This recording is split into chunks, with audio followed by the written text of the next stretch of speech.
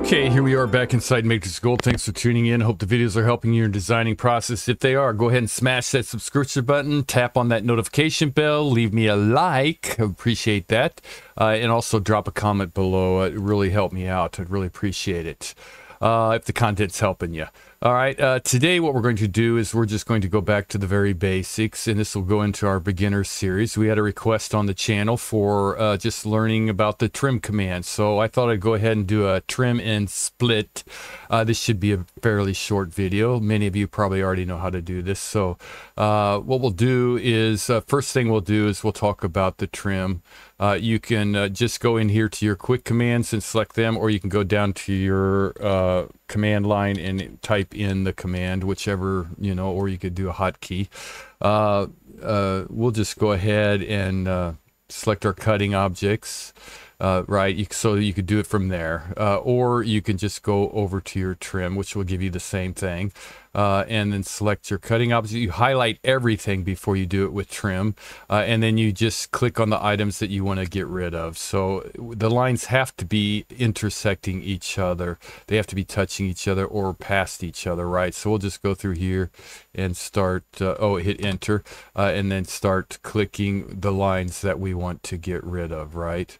So we'll just go around and get rid of these lines here. So we have a little star there going on, and then we'll just go ahead and hit right click to click off of it. And then of course all these pieces are going to be individually because we split them or trim them, and then we're just going to take it, join everything together, and now we can go ahead and make a little design if we wanted to, right? We can just use our gumball to make a little item, something like that, right? So you have a little star on a little disc or whatever, right? So that's basically really trim. The key to trim is highlighting it, right? And the difference between trim and split is trim will delete the items, split will do exactly what it says, split, but it will keep both items. And when you're trimming, you'll get rid of it. So we'll just do this one with the trim. Now this one we can do a couple different ways. We'll select everything first. We'll go to our trim and we'll just delete this side here, and then we'll right click. Well, we'll just go ahead and delete this thing, and now we have a closed surface there, right? So I'll right click off of it, then select it and join it together, and now we have a closed poly surface so that we can do whatever we want with that, whatever. Now split is a little bit different. You don't highlight everything, right? Split, you'll just want to, you can select one, that's fine, but just go to your split command, select the item that you want, select the item, join, no, wrong one, sorry. Split command right here, we'll select objects to split, right? That'll be our ball here, and we'll hit enter, and we want it split with this plane going right through it, right? And then we'll hit enter, and as you can see, it keeps both, but now they are separate, right? And you can also split solids and surfaces, right? So if we go back to our split command, this time we're going to split this, we're going to hit enter, and we'll our cutting object will be our item, which will be that surface that we just split on there, right? And then hit enter, and we can get rid of that, and you can take that, join that together, and now you have a poly surface that you can use for whatever, right? Now what other thing is kind of interesting here is I'm going to go and I have project on and I have object snaps on, right? Snaps, sorry. So I'm going to just grab me a circle, and I'm going to lay a circle out here like this. And I'm going to take that circle and I'm going to hold down Alt and just drag it over here. And then I'm going to go ahead and move it just slightly again, just to break history. And then I'm going to hold down Alt and drag it up to this one, and then move it over a little bit to break history again. So I don't want them all together, right? And I already broke history on my planes, so FYI. Now you can see my circles are down at my C-plane, but my surface is off my C-plane, all right? Now you can do project if you wanted to project a surface. So project this curve, hit enter onto the surface, here enter, and then enter again, and it projects it on there, right? So you can go to your split command, you can take it, hit enter, and then select your curve that on your surface, and then hit enter, and you can get rid of it that way. Or you don't have to do that. You can just go to like your top view or whatever, and then go to your split command, and we'll split this surface, enter, with this curve, enter, and you can see again it'll do the split without it having to be touched on the surface itself, right?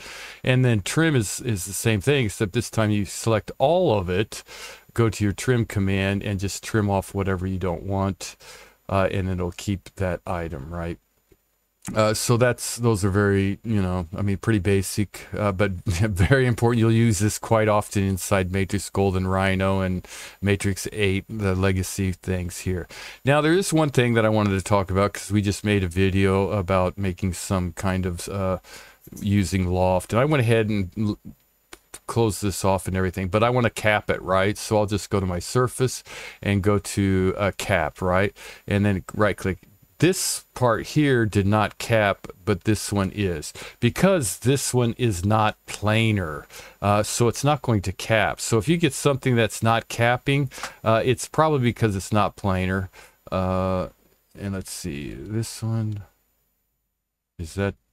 No, that's the one I want to keep. Okay, so go here, go to the second one, and delete that one. So I keep my original right there, right, with the cap on one side. Now it's not capped, and if I turn on points, maybe. Can I? Oh, it's not a polysurface. So let's explode it here real quick, and then turn on points, because it has to be a NURB surface. You can see that this one here is back a little farther than this one. You can see it's not planar, right? So that's what's creating our issue. That's why it's not capping. So I'm going to go ahead and join these back together real quick, so they're all one surface. But there's a real easy way to get it to be planar, so that we can, if it's not, I mean, there's lots of ways we could do it. We could use align points and stuff like that. But the real quick way would be just go grab a line and kind of zoom in where you can kind of see where it's going off, and just kind of draw a line through there, and you can select all that and go to your trim command, and then get rid of those pieces that you don't want. I mean, so you can make it planar now. So now it's a straight surface, right? So if I go in there and I go back to my command surface and go to cap, now it'll cap. It'll give me two items because it's non-parametric. And then select one, find out which one that is. That's the open surface, so I'll just delete it. And now I have my closed surface right here, so it's good to go. I can do more manipulation on it if I needed to, right? So that, in a nutshell, I hope kind of explains trim and split. Very useful commands. You will use them all the time for various different things. So hopefully that helps. And if it does, please go ahead and hit that like button and leave me a comment. Good designing.